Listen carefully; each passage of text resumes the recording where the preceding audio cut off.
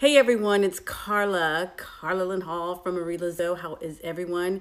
Today is Friday. It's the night of Venus, and it is new moon in Aquarius.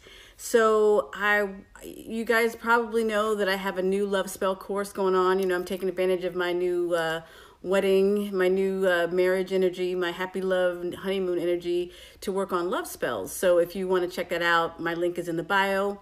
Or you can go to queenupclub.com/love and check out my love spell course. It's free. Hey, Jasmine, how you doing? Hey, I see you. So I want to talk a little bit today about one of the things that you should think about before you do your love spell. You know, if you're going to do a love spell, I feel like there are like three important things you need to have. And I did a live last week when I talked about love spell fails. So the spells that in my life totally failed, and they usually fail because of one of three things. So those three things were like self-love. You have to work on that self-love piece. Discernment, meaning you need to know what looks like love and what's not love. And you also need to have clarity. Clarity is like, what is love to you? What does love look like? You know, you have to be really clear about it so you know it when you find it. So today I want to talk about clarity and how important that is when it comes to, finding love or doing a love spell. You really don't want to have a love spell when you don't really want to do a love spell if you're not really sure. And when I say being sure, I'm not talking about I'm sure I want that particular person. I'm sure you do. But there's so many things that we do not know about life. So we have to be clear about the kind of relationship that we want, the kind of qualities that we need in our partner, the kind of qualities that we want in a relationship. We need to be clear on those things. And as I mentioned in my love spell fail video, when I was focused on this one guy and I was focused on him and trying to do all these different kind of spells to get him, things were not working the way I wanted. But then I made a shift to focus on what are the kind of qualities that I wanted. What kind of man do I want? What kind of relationship? What do I want that to look like? And when I made that shift and I started really focusing on those qualities, someone else showed up. And then I had to say to myself, well, I said I wanted this kind of relationship. I know that I really, really want this guy. I really want, guy number A, guy number one, who was already in my life. But when guy number two showed up, offering all these wonderful qualities that I said that I wanted, I had a decision to make. So I want to talk a little bit today about clarity and the clarity that is important to have in order to have a successful, love spell. So you have to be clear on what you want. So I was talking with my husband earlier today, and we're like, what is love? And we were talking earlier today about laughing until you fart, and then you fart and you laugh some more because it's so funny. And farting is a really kind of intimate thing, and it sounds almost a little bit TMI, and I get that. But there's something about being with another person to the point where it's not like, this isn't just about farting just to be gross around each other. This is about like, you're not trying to fart, you just kind of do. But you know that you are so close with this other person, that you have a level of intimacy that a mere fart is not going to make that person run away. A fart is just going to be like, oh, okay, he's human, she's human, we're just doing our thing. So there's a level of intimacy that comes when you're able to have that kind of, well, okay, we won't talk about farts too long, but I'm just saying to have that kind of intimacy, to have those kind of moments, that is really important. For my birthday, I ended up spending it in urgent care because my husband had bronchitis, and I'm sure there's other things we could have been doing, but love also means I have to be here for him, and the relationship and his health, those things are really important to me. So it could be also you, when you're feeling sick, when you're not feeling well, do you want someone who's going to be there for you? Someone who's going to take you home to meet their family? Like that's one of those things that we don't necessarily think about in the moment when we're like, I just want this woman or I just want this guy. How public is this person? Like if you're thinking like there's someone specific that you're going for, how how open is this person with their love for you? You know, is this something like a situationship where no one knows anything that's going on between the two of you, but just the two of you? Or is this something where you've met his or her good friends or their family? Like, have they taken you home for holidays? Like, these kind of things are really important, and you need to think about that when you're thinking about, okay, this is the kind of relationship that I want to have in my life. Are you looking for someone who does grand gestures? You want someone who does the big flowers and you know, and roses and a big dinner for those special occasions? Is that something that you need? Or you just want someone who gives you more simple pleasures?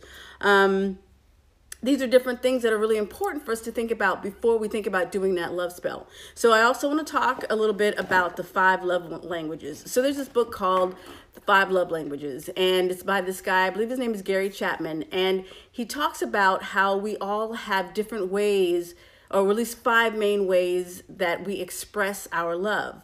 But it also means that when we're seeing someone, when we're in love or in a relationship with someone, we also have to be mindful of what their love language is. Because if they don't express something in the way that you feel like love, you'll never feel love. So for example, words of affirmation, that's the first one. That means like telling someone, I love you. I feel a certain kind of way about you, or thank you for doing that for me. I really appreciate when you do that. Oh, you look so nice. Like, you need to hear words of affirmation. Number 2, gifts. Some people love to get gifts. You know, they like to get flowers, or they like their honey to, you know, give them a little surprises, and or buy them things when they go to the store. Gifts. Some people, you know, really love gifts, and that might be you. And by the way, none of these are better or worse than the others, and there's no judgment here. It's about realizing what is important to you. So another love language is act of service. So that means doing things for your partners. So for example, your partner might wash your car or take it to get washed, or they might clean up your house or something. They might do a favor for you that involves doing some kind of service. Or maybe there's somewhere that you want them to go with you or on your behalf, and they will do that for you because they care about you, and it's an act of service. And some people really like to do that kind of thing. And then 4, quality time. I know this is one of mine. Quality time is like the kind of time that you spend together. Do you like to spend time just hanging out? Or, you know, if that person like works a lot and you don't see them as much, you might not feel, you know, as close to them. Like, you feel closer to them when you're spending time together, quality time. And 5, the last one is physical touch. So that means someone who is affectionate and someone who likes to touch you, and, you know, maybe just in passing, or someone who's affectionate and gives you hugs. So all these different ways of expressing love are very important. But say, for example, say for you, words, Jasmine says quality time is one of mine as well. Exactly. And if you're not sure like which one is more important to you than the others, think about which ones you would miss the most. Because I think I love all of these things, but if when I was dating someone years ago who was a musician and he traveled all the time, I hated that because he was on tour and I wanted him here with me. I didn't want to be waiting for him to get off tour, or, you know, calling long distance. Remember back in the day, long distance? So y'all might be too young for that. Anyway, quality time was important to me. But like, if say you are someone who wants to hear the words, I love you, and I need you, I care about you, that might be really important to you. But say you're dating someone, you're seeing someone who they never say that, but maybe they might like to wash your car, or they might give you gifts. Like, you know, I know this, some people like to give lots of gifts, but they'll never tell you to your face, I love you. So when you have like that disconnect between love languages, one of you has to make a decision. You have to decide, okay, well, I know that this is important to me, therefore I have to understand that this is the kind of person I need. I need a relationship that is going to give me I want someone who's going to give me gifts. I want someone who's going to be there to spend time with me. I want someone who's going to say, I love you. It's like, you have to know yourself. So like before you do your love spells, it's really important to be clear on what you need. Like, it's not just like, well, I want to be in a relationship, or I want to get married this year. I want to meet my soulmate. That's all well and good, but you really need to know, what do you need? Like, be really clear on that and be discerning. It's okay to be discerning. It's okay to say no. Like, well, you know what? This guy, this woman, you know, she's really nice, but she is dedicated to her career. She spends all her time traveling, and that's not really what I want. And there's nothing wrong with that, you know, or you saying, you know what? I really like this guy, but he's not affectionate at all. He doesn't like to kiss. Like, heaven forbid. But that happens. It happens when we sometimes get ourselves in relationships with people who aren't necessarily the best choice for us. But maybe, you know, we have sex and the sex is great, and then we're like, oh my God, you know, and we make compromises. So I'm really just wanting to talk today about helping you to think about clarity. Oh, by the way, so I have my love spell course, and I'm offering that, and you can check that out at queenupclub.com/love. It's a 5-part course, and I give like 3 different spells, and I also talk a lot about the foundation work. And that's really what I'm talking about tonight. Before you do your love spell, be clear on what it is that you need in the relationship. So it's not enough to just say, I want a relationship. Think about, what kind of relationship. Do you want someone who is going to adore you? You want someone who is going to cook for you, someone who wants to make breakfast for you, someone who wants to take you on trips, someone, you know, and also be thinking about, what are you willing to offer? Are you willing to spend, you know, is this someone that you love enough that you're like, okay, well, it's my birthday, but we're going to be in urgent care. And oh, well, you know, I really was cool with it because, well, you know, he's my man. I'm happy to be with him, and I just wanted him to be okay. But there are people in relationships, and I know of them.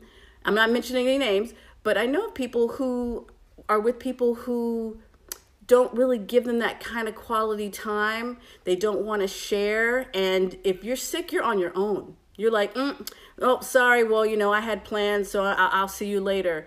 And it's so sad when I think about people who compromise, who accept less than they deserve, who accept less than they're supposed to have. Love is for everyone. And I believe and truly believe this, that there is a lid for every pot. So if you want to create love in your life and you want to do your love spell, please do it. But do not focus on one particular person. Focus on the kind of relationship you want, the kind of quality of relationship you want. And then that way, when your love spell is successful, you will be so much happier because you are getting what you need. And sometimes we just don't know what is on the other side of that specific person. We'll be like, I want that guy. I know we're supposed to be together. And then you go, okay, yeah, poor connection. So I'm going to wrap this up. So I just want to say, take the time, know thyself, know who you are, and know what you need, and accept nothing less. Okay, so that's just like a bare bones, mundane lesson on preparing yourself to do a love spell. If you want to go deeper, check out my course at queenupclub.com/love. That's queenupclub.com/love. I'm so excited for you guys to come and check out my love spell course, and I want to hear how how you guys are how you guys are enjoying love, because it's meant to be enjoyed. So anyway, I'm Carla, and I will see you later on IG. Bye.